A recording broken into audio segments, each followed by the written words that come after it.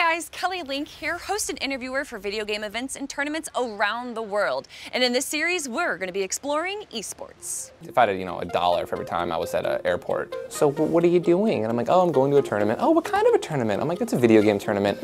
You make money playing video games? Players who participate in esports are getting paid like professional athletes. They train like professional athletes. It's a different style of competing. Kids can grow up knowing that they can make money playing these video games.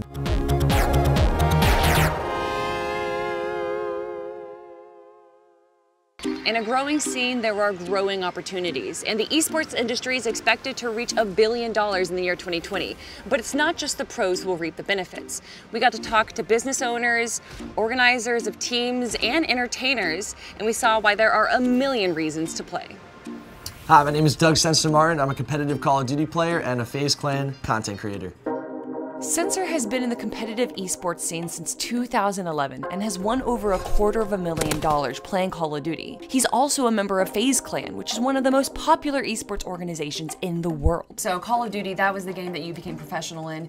When did you go from it being kind of a passion to your profession? When we were growing up as kids, this wasn't a career path. I even won the national championship, which was the most money you can make in a tournament at the time. And I didn't even think it was going to be a career. I stopped playing and I went to college. But clearly, you're back at it again. What happened? I saw Call of Duty announcing $1 million tournaments and I was like, wow. I told my mom, I was like, listen, I'm gonna stop going to college for this next year. I'm gonna focus all on video games. I'm gonna try to make this a career. I just felt like I could win and I felt like I had a good message that I could share to people. You've been playing since 09 and 10.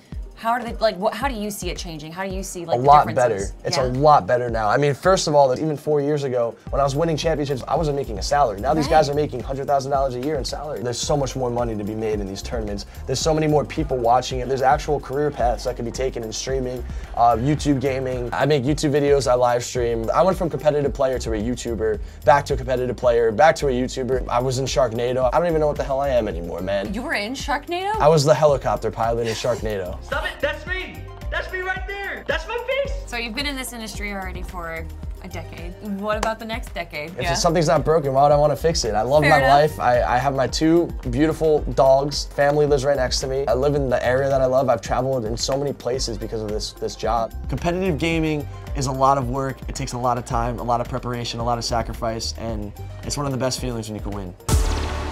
The big business of video games. 14-year-old Griffin Spakowski, known by his gaming moniker Sceptic, earned $200,000 playing the video game Fortnite.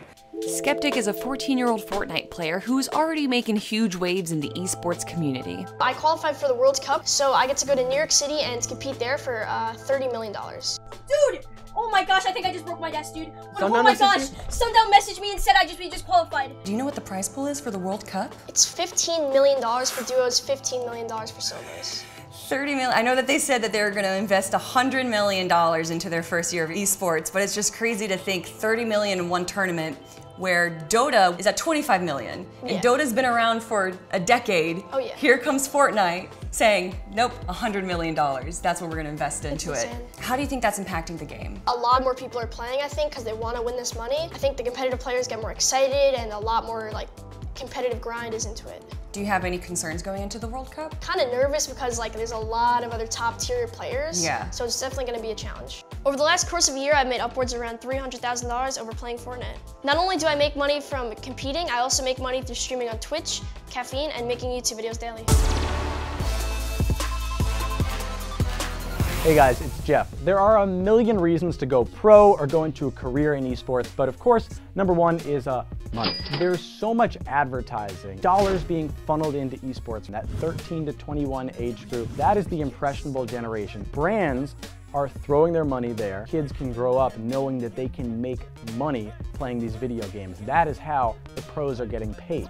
Of course, streaming is an incredible option. They can just start on their own with platforms like Twitch, and it's not easy, but there is that ability to believe that without being a pro, you can make a living.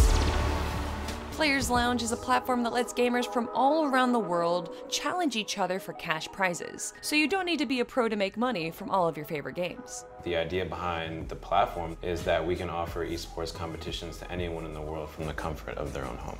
Even if you're playing a $10 Madden game or a $50 or $100 Madden game, The money's important, but what's really there is like the rush, how alive it feels to play and be in last zone with like $1 on the line. But I would say the average gamer on Players Lounge is paying like a $10 entry fee and winning like around $20 at a time. So here we have the matchmaking area. You can either play in a $1 room, $5 room, or a free room. And one of the things here, we have a chat for people to communicate together. Correct. So this is where people can find opponents to play custom games against. And in a custom game, you can send a challenge to somebody for anywhere between $5 or $500. I think what the Players Lounge is doing for the community is really cool. There's a lot of players out there that can't travel to these, not even international events, but to just local tournaments because they have full-time jobs or maybe they have families to take care of.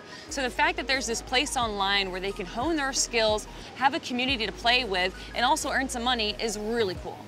Next time on Exploring Esports, we'll discuss the age-old question, is esports a real sport?